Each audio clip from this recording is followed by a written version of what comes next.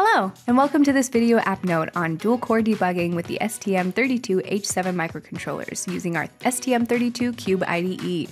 I'm Emily Ratterman, and I'm a Field Applications Engineer at ST in the Microcontroller Division. Let's get started. First, let's begin with the agenda. I'll introduce the basics of dual-core and how it can be useful in microcontroller applications. Next, I'll review the main features of our dual-core system, as well as the debug mechanics that make it all possible. Then I'll explain the specific requirements for debugging STM32H7 Dual Core microcontrollers and the specific debugger settings needed for STM32CubeIDE. Finally, we'll conclude the video, give you some resources, and you'll have all the tools necessary to start your own dual core project. The first question we must ask is, why should you use a dual core system compared to the traditional single core microcontroller that we all know and love? Well, with twice the cores, you'll see increased processing power. You can do twice the amount of computing per clock cycle because you have two MCUs that will be processing instructions. This also translates to improved performance without increasing clock speed. On a single core system, to achieve the same level of performance, you'd have to double your frequency. Another important benefit to a dual core architecture is security. With two cores, a smart architecture design can separate the cores into trusted and untrusted zones for secure firmware updates, secure boot, and any other secure transactions that need to take place. This heterogeneous computing refers to a system with more than one kind of core, which have numerous applications. In order to truly harness the benefits of a dual-core system, you'll need to answer your own questions regarding firmware architecture. How will the two cores balance the workload? Will they be completely separate, or will they be sharing information? These design questions will help you select either a symmetric, asymmetric, or bound processing architecture, or something entirely unique. It's up to you to know what each core's responsibility is in your application. To develop a project with dual cores, you'll need to know how to debug them. Debugging with two cores isn't twice as difficult as debugging with one core, however, there are a few tips and tricks. Specifically, the products in the STM32H7 family that have two cores are the STM32H7X7 and the STM32H7X5. And these are the microcontrollers we'll be focusing on. What makes up a dual-core architecture? No surprise, it's a hardware architecture that has two processors and some memory space, typically with at least one shared region. This is a general diagram of the dual-core microcontroller's main features. As you can see, there's an ARM Cortex-M7 processor that can run up to 480 MHz and an ARM Cortex-M4 with speeds up to 240 MHz. There are embedded memories including 2 MB of flash and 1 MB of RAM, both with ECC. There are numerous security features, including secure boot and firmware install, tamper and crypto CPN. There are graphic modules, as well as typical peripherals like an ADC, timers, and multiple methods for connectivity. You can use a switched mode power supply or interface with SDRAM, NOR, or NAND memory with our flexible memory controller. There are a lot more, and the possibilities are endless. As I mentioned on the last slide, the STM32H7X5 and H7X7 devices use a heterogeneous core architecture with the Cortex-M7 and the Cortex-M4 processors. You can configure the boot process to your needs, whether both cores start simultaneously or separately, putting one of the cores in charge of waking up the other. Setting up this distinction is easily done in the option bytes. There are 4 important access ports in this device. You can see 2 access the CM7 and CM4 respectively. These ports allow access to the debug and trace features integrated in each processor core. Access port 1 allows access to the bus matrix in the D3 domain, giving visibility to the shared D3 memory and peripherals when the D1 or D2 domains are switched off. The system access port allows access to the debug and trace features on the system APB debug bus, which is essentially all components not included in one of the processor cores. This bus matrix describes the connections between the processors as well as the different power domains, D1, D2, and D3 that separate them. You can see the Cortex-M7 over here, the Cortex-M4 over here, and the AHB bus that connects them, as well as the different memories that are close by. There is the D3 domain to each processor, and you can see it largely contains shared memory space. Now, let's dive into more detail about how these access ports tie into the overall debug mechanics. First, here's some of what our debug infrastructure can do. Both cores can be simultaneously and independently debugged using equipment connected to the JTAG or serial wire debug port. This allows for breakpoint and watchpoint setting, code stepping, memory access, and so on. Also, when one core stops due to a breakpoint or debugger stop command, the other core can be stopped as well.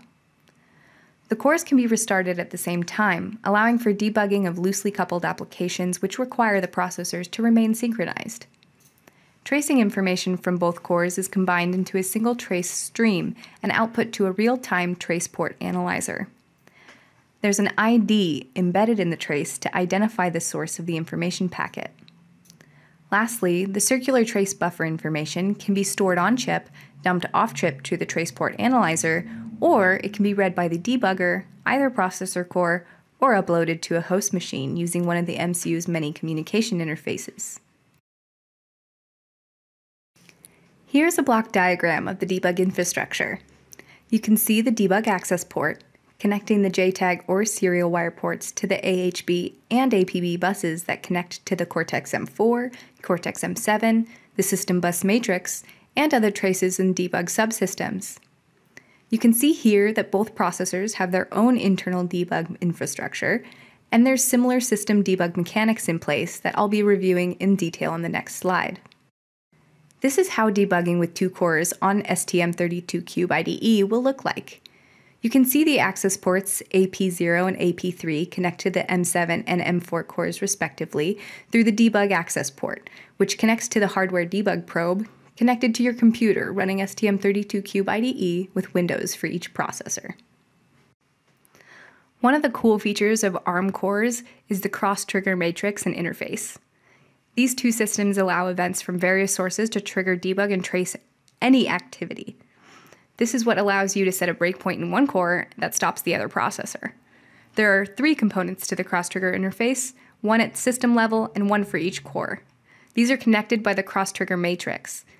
The system level and the CM4 interfaces are accessible to the debugger via system access port and APB debug bus, while the CM7 interface is physically integrated into the core and accessible via its access port and the AHB debug bus. Each CTI has up to 8 trigger inputs and 8 trigger outputs. Any input can be connected to any output on the same or different interface via the CTM. The trace port interface unit and the embedded trace macro cell generate the trace packets that allow execution information to be traced. This information includes the number of instructions executed in the same cycle, changes in program flow, the current processor instruction state, exception information, addresses of memory locations accessed, and more. The TPIU, or the Trace Port Interface Unit, formats the trace stream and outputs it onto the external trace port signals. Now let's talk about the requirements for getting your application ready to debug. Dual-core debugging allows simultaneous debugging of both cores using a single hardware debug probe, and that's where the ST-Link GDB server comes in. ST-Link Server is an application to share the debug interface of a single ST-Link board among several host applications, like our debugging tool or a monitoring tool. The host application must have the ability to connect to the ST-Link server instead of connecting directly to the ST-Link USB interface. Other ST-Link interfaces, like a virtual COM port or the mass storage, aren't managed through the ST-Link server but can be used simultaneously. This figure shows how the GDB client connects to the ST-Link GDB server via a TCP socket interface in order to debug the ARM Cortex-M target connected to the ST-Link JTAG, or serial wire debug. We'll be debugging on the STM32 board, and for the most part, STM32CubeIDE takes care of the connections for us. For perfect harmony in debugging, make sure to have both ST-Link GDB server and STM32Cube programmer installed on your machine. The ST-Link GDB server will allow us to dive into dual-core debugging, but before we can begin, we need to talk IDE. How can we see each core at the same time when debugging? We're used to connecting to a single core with a single IDE GUI. It's possible to debug simultaneously with both cores, like I mentioned in previous slides, but how it works in practice depends on your IDE. With STM32CubeIDE, you can have a single IDE GUI with each core accessible, but using IAR's eWarm IDE, you'll need to use 2 separate IDE GUI instances.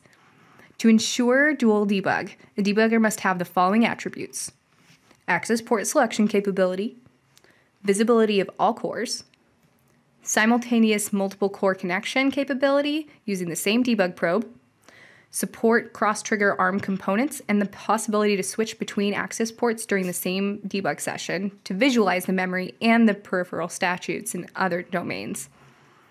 The IDEs seen here are all capable of dual-core debugging with the STM32H7 X5 and X7.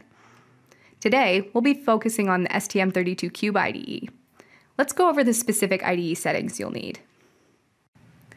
We'll begin with setting up the GDB server, then each core's debug and startup settings.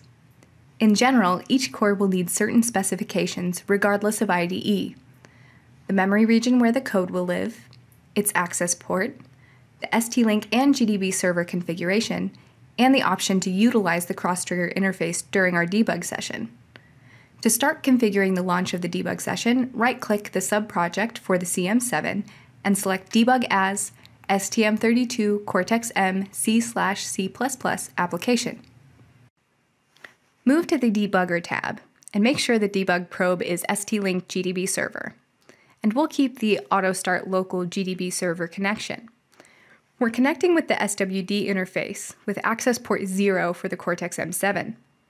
For reset behavior, we'll connect on the reset with halt all cores checked. The cross-trigger interface is optional, and in this picture it is unchecked. Lastly, make sure that Enabled Shared ST-Link is checked. Now, let's move to the Startup tab. On the Startup tab, we'll click Add and select the other subproject, the cm4.elf file. Keep all boxes checked in the Add/Edit item window. As a small note, if you want to download and load symbols in different memory regions, here is where you'd specify. This is setting up the Cortex-M7 debug startup to build, download, and load both the CM4 and CM7 binaries. Make sure the CM7 is listed lower than the CM4 ELF file, because we want the order of operations to end with the CM7 ELF file. Now, let's move on to the CM4 debug configuration. On the CM4 debugger tab, we'll again use the Auto Start Local GDB server setting, the ST-Link GDB server as the debug probe, but make sure that the port number in the corner of the GDB connection is at least 3 higher than the CM7. Here I have it set to 61238, which will work fine. We can see the interface is the same, serial wire debug, and then the access port will be 3 for the Cortex-M4. The reset behavior will be set to none, as we'll be connecting and resetting with the CM7 debug configuration. Lastly, we'll check the Enabled Shared ST-Link box as well.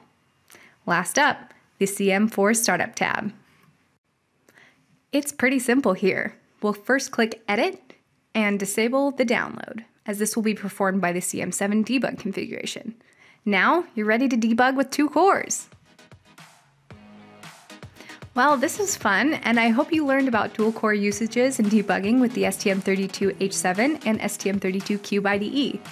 Here are some additional resources that dive into more specifics, including the reference manual for the dual-core H7 microcontrollers, and a couple application notes that highlight the debugging settings and features I've gone over today.